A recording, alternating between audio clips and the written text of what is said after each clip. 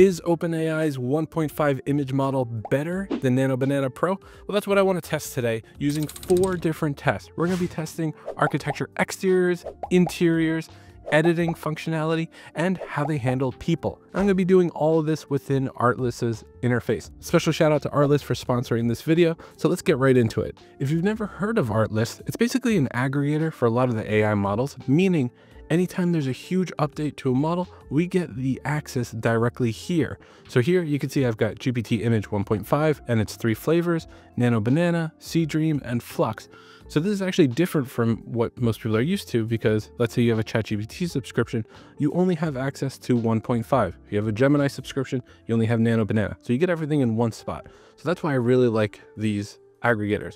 One low fee for access to all this. So now I'm going to get started with text to image. I'm going to drop in this prompt that I was working on before. It's a modern house on the coastline, white stucco, black windows, dramatic skies, and California vibes. So there's 3 different models, and each of them has a different cost associated with it. I can see the cost right over here. So 150 is for medium, 30 for low, and high is 600. So if you're low on credits, you can be conscious about which model you go with. I found through my testing, medium is pretty good. Low is also really good for ideation, but if you want like a good starting point, I'm gonna stick to medium. So before I hit send, there's a couple things I can do. If you notice right here, I can choose the aspect ratio and I can choose the amount of generations. Again, this is one of the perks of using an aggregator, pulling the API instead of doing it directly. You can't do batch image making in the tools I talked about earlier. So I've got the prompt here. I can go ahead and enhance it. I personally love enhancing prompts because I can literally click this and it will expand it for me. So I don't need to type out all the typical prompt stuff that helps improve an image. So check this out. Look at all the details it added. So if you don't like prompting, definitely use an enhancer. So I'm going to go ahead and hit generate. But what I want to do is I want to compare Nano Banana Pro and GPT Image. So in order to make this a fair test, I'm going to show you both images at once. I'm not going to tell you which one until after you decide. So I'm going to go ahead and generate both Image 1.5 and Nano Banana. So which of these 2 images is your favorite? Now here's the name of each model.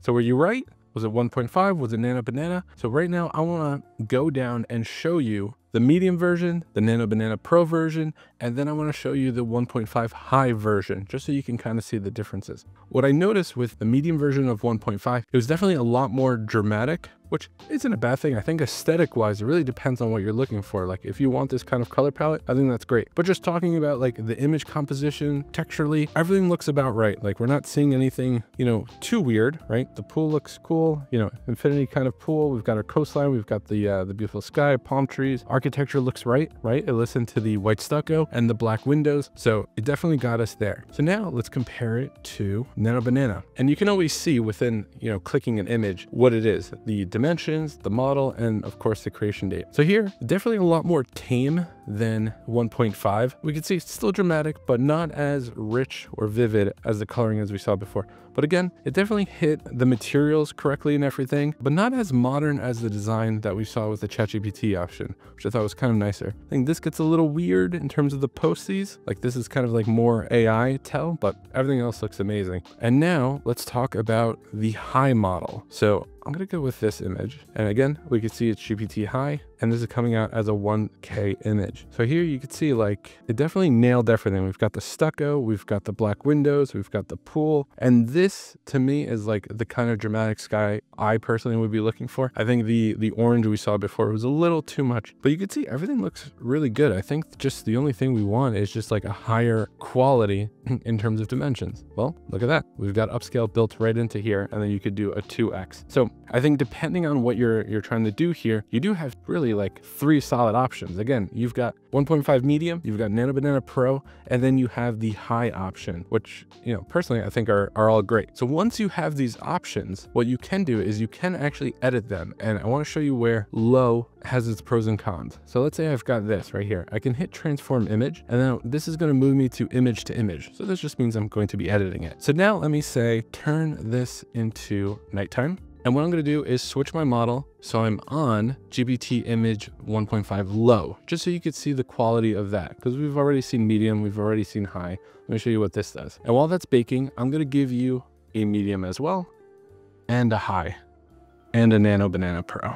And what we'll do is we'll even time how long these took, just so you could see the generation time, because 1.5 is very quick. It's actually faster than Pro right now. Right now, Pro is landing between medium and high of ChatGPT. So this is our low image. We'll bring this up.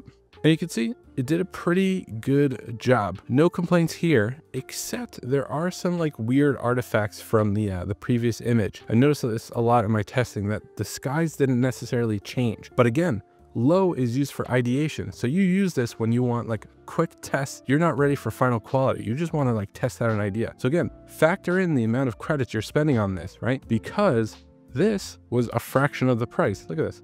This is 30 versus your typical of like 150. Okay, so we're talking about 5 times less. Then here is medium. Again, this looks about right. You know, we still have a little bit of that artifacting from the dramatic skies. Let's see how Nano Banana did.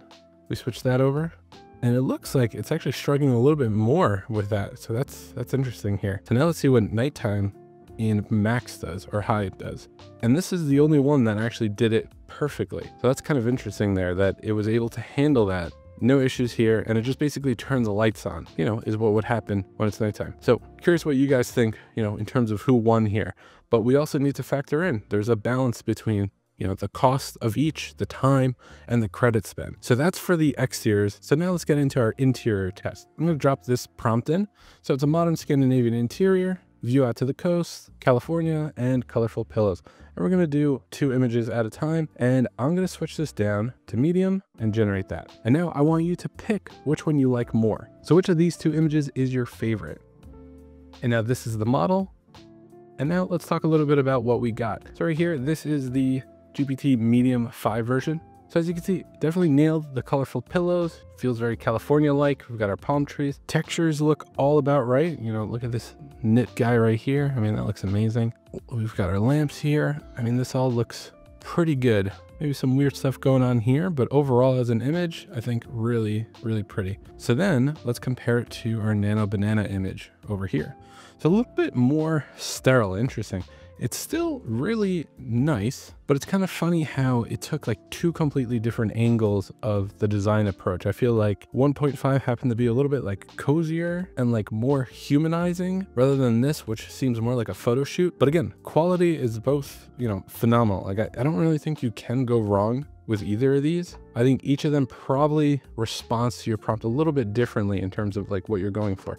So really cool to see that there. And again, if you ever want the resolution bumped up, all you have to do is just hit upscale and then it'll do that. And then while I'm here, you know, let me just point this out. Again, the reason I talk about aggregators all the time and why I like using Artlist is I've got the functionality to upscale and go directly into animation here. I know right now we're doing, you know, a comparison, but you can just do image to video, plug it into a Kling model, a VO model. You know, you've got so many options. Even Sora is here. Again, this is the benefit of using the aggregators. Invest your money here rather than the individual tools. Let's say Nano Banana Pro is dethroned as like the king. If you have a Gemini subscription, you're kind of, you know, out of luck. You got to wait for Google to pick up. But if you like experimenting and seeing what makes most sense for your work, like we saw here in terms of how it responds to your prompts, that's why you want to have the options, okay? And putting that out there as an option. So while I'm here, you know, might as well just send it out with Kling, and let's just say day night time lapse. And you can do audio too, which is pretty cool. So we'll send that out. And now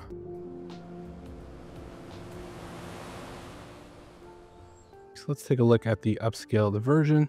Now we're at, you know, a 2K resolution. So much, much sharper than before. Yeah, I mean, this is great. I mean, just like look at the rug. I mean, this is just absurd. All right, awesome job there. All right, so we've got that there. Now let's talk about the test for people. So I'm gonna go back to AI image, and now let's do text to image. And now we'll do our final test, a test with people. So I'm gonna drop in this prompt. It's a couple hanging out in Central Park on a sunny day, selfie cam style. So what I'm gonna do is hit enhance, so we can improve our prompt. And just like before, I'm gonna show you the Nano Banana Pro option and the 1.5 medium option. And let's see what you like best. And then I'm also gonna throw in the high just so we have that. And then another benefit I wanna point out with the aggregators is just the fact that you're able to do things in parallel, meaning you can render out a bunch of images and videos at the same time instead of having to wait for the task to finish, which is the issue we experience with ChatGPT and Gemini.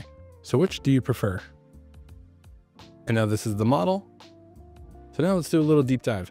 So we've got our Nano Banana option over here. So the interesting thing about this is I think it's a beautiful photo. I think it nailed everything, but I actually got the angle wrong. I actually said the selfie cam, right? So it should be coming out of here, but overall, beautiful image. I mean, if I glance at this quickly, I would probably think it's a real photo. I mean, just look at the details of like her watch and just like the ring. I mean, this is crazy. So now let's take a deep dive into the 1.5 model. So here we've got the correct angle and everything. Yeah, I mean, the details are all crazy. I mean, like just look like the wrinkles and the freckles and everything, and just like the beard growing through. I mean, this is just, so this is the medium option. I also did bake in a high option as well. I mean, let's go. And just like the sunglasses and everything. I mean, look at this. So it definitely nailed the selfie cam. And I mean, looking south, you've got 432 Park here. So architecturally, it's nailing those details. Crazy. So really curious what you guys think about what is the best model right now. I don't think I could tell you which one I like more. I think they're both really strong, and I think they're good for like different aesthetics and look. That's what I think this is going to come down to. Like, which do you resonate the most with, right? So it's like, I really thought this interior option was like a really good example. It's like, are you going for like the homey feel, or are you going for this like more cinematic look? And then same thing with here, right? It's just like the quality is there, and that's kind of the benefit of these aggregators, right? It like, depending on which one you like, you just go with that. So it's nice that we've got all this functionality here, you know, your aspect ratio, your variations, as well as the different flavors here. But again, all this does impact your final cost, right? So like image 1.5 high at 2 images is 1200 versus low is 60. So kind of makes a big deal, but you've definitely have the options there. So in terms of like what these credits cost in subscription, you know, let's hop into that just so you're aware. I get this question a lot. So right now they're running a holiday deal right now where it's basically 40% off. And I just want to go in and click in and show you. So the medium plan, which is like the AI suite, really good bang for your buck, 16.5K credits, right? So this is $12 a month if you go with the annual plan. Again, annual is giving you that 40% discount. So think about it, if you're using the low version of GPT, right? And you just do one image, that's 30, right? So that's 550 images, right? If you're just doing low. So let's bump it up and let's just say you're doing medium, that's 150. You're looking at about 110 images in this plan. So again, not bad, 12 bucks. So pretty good deal. You can buy more credits, of course, you can always do that, but I think it's like a really good starting point. Like, again, you're getting access to Nano Banana Pro, all the latest models, the video stuff, the editing stuff, upscaling. So hard to beat. But again, this is on the annual plan. So if you want to sign up, link is in the description and the pinned comment. If you have any questions about what I covered, or if you want to just talk about which model looks better, you know, I want to hear your opinions, because I don't think there's a clear answer right now. I think they're both extremely strong, and you should just use them depending on the time you have, the token spend, and then just the overall look you're going for. If you made it this far, definitely subscribe to the channel and like the video. Really helps me out. See you in the next one.